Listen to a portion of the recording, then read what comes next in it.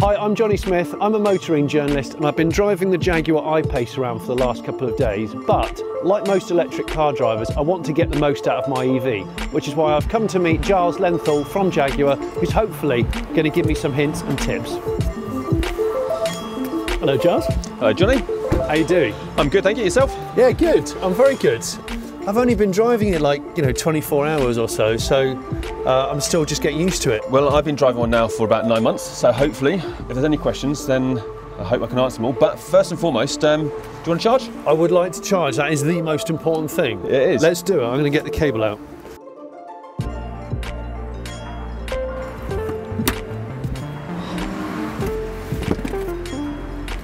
When people say to me, how do you live with an electric car? I say, well, it's really similar in behaviour to the way we live with our phones now, isn't it? Exactly. I mean, if you think, what's usually the last thing you do before you go to bed at night?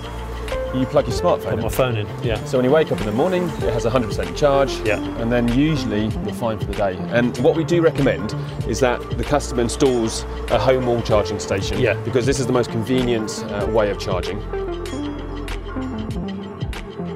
Then range, anxiety at least, should be pretty much a thing of the past on a day-to-day basis. Yeah. If you have a house, but you don't have one of these home chargers, your option is then your conventional plug, right? Yeah. So the car is available with what we call the basic home charging cable. Yeah. And that will allow you to plug into a 3-pin or your domestic plug.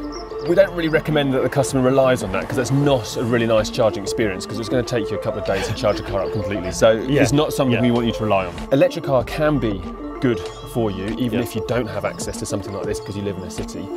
Because there's loads of public charging stations around. It's going to take more planning, a bit of a behavioural change. But I guess if you live in a city, the car will travel less anyway in terms of miles. You'll find it's amazing how quick it becomes as part of your just planning your behavioural process. So what I tend to find I do now is if I'm going away for the weekend with the family, I always look for hotels with a charge station. So I can plug it in overnight, just like when I'm at home, so the car charges up and it's free to use for the next day. So your home hopefully becomes your fuel station, or one of them. Yes.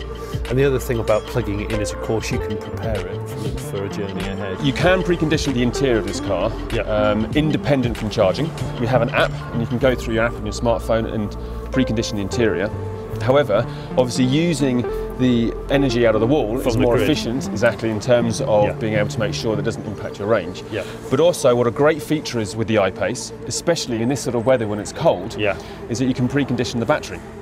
And so when you plug it into an AC supply, such as this, then you can program and say, I'm going to be leaving in the morning, it'll warm the interior, it'll warm the battery, as well as charging, and therefore when you leave in the morning, you're in the most optimum position. But one of the things I find, and this is really interesting, is you only really need to precondition if you're doing a long journey. So I actually don't ever precondition on a day-to-day basis because the battery has a sufficient charge for me not to worry about it.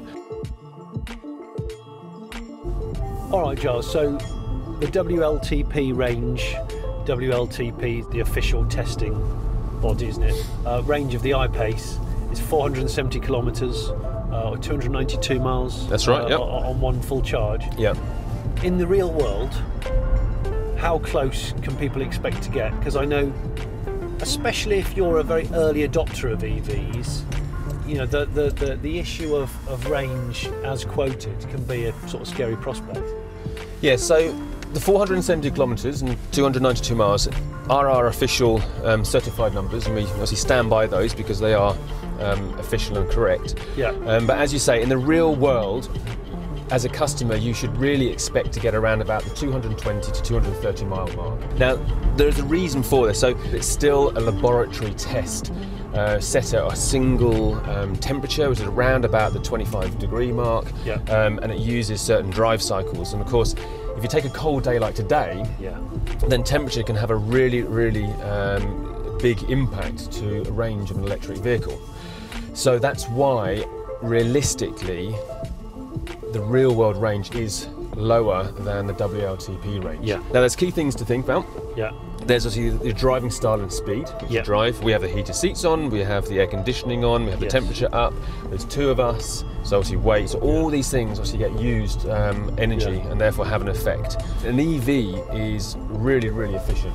Yeah. So on this i-pace, about 90% of the energy that goes into the battery gets used to push you forward in forward motion. But if you take a typical combustion engine, so an ICE, like diesel and petrol, they're only typically about 30 to 40% efficient.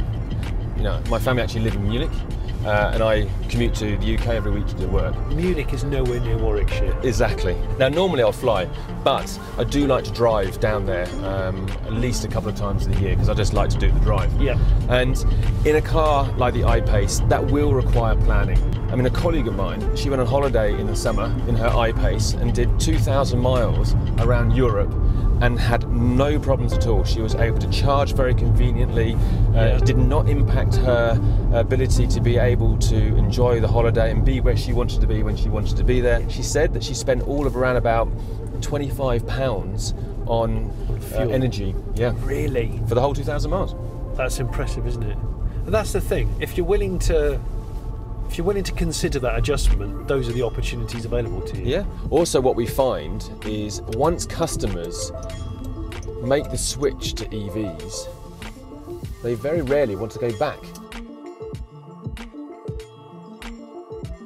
So regenerative braking. Yeah.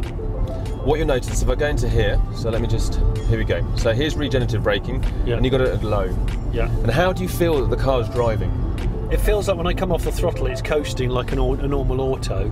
But on the gauge in front of me, obviously I can see that it's dipping into the charging, so it is harvesting some energy from that. So if I now turn it to high, and as you go down, you drive on, just sort of say to me how you feel that is, what's the differences? Okay, so You really notice the difference? It's really dragging then, And that really helps in terms of, say, getting as much energy back into the battery while you're doing your driving. And what I really love about the regen braking, to be honest with you, I actually only really drive with regenerative braking on high, because you can have that single pedal driving style.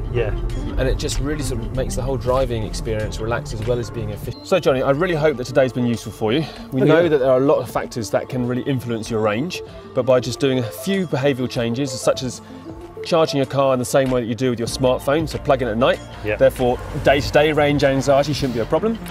If you are going to be going that longer distance, just a little bit of planning might be involved. For example, making sure the hotel you're booking overnight has a charge post so you can charge overnight. Using preconditioning, again, for that longer journey, just make sure that the car's ready for you and that you don't need to use it every single day, but it's very useful for those longer journeys. And then on top of that, obviously the tips of just being able to adjust how the car energy usage is used and how you drive, just to make sure that you can optimize the range, and also just to make sure that you're comfortable adjusting with the day-to-day usage of the vehicle.